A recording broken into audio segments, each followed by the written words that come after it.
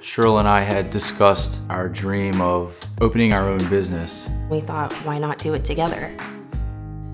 Both of our careers pretty much collide. Most of the hairdressers that you see or barbers have tattoos, and most of the tattoo artists have really cool, funky hair.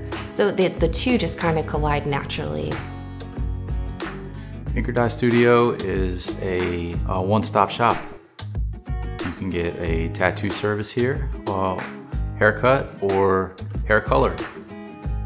There's a lot of times behind the scenes, he'll get a really cool piece, or we'll get a message saying, hey, I'm thinking about doing this.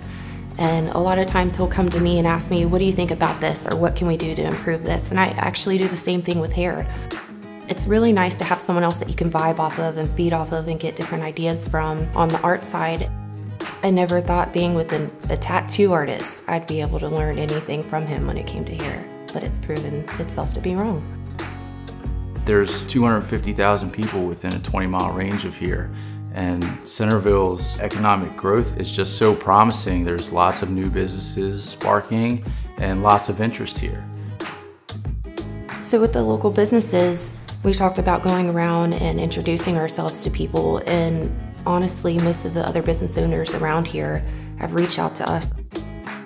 That's not something I was expecting, which was really nice, and it made us feel comfortable, and it doesn't feel like we're competition with any of the other places around here. We feel welcomed, and it's nice and cozy and warming. Both of our industries are only growing. We're very excited to see where it goes.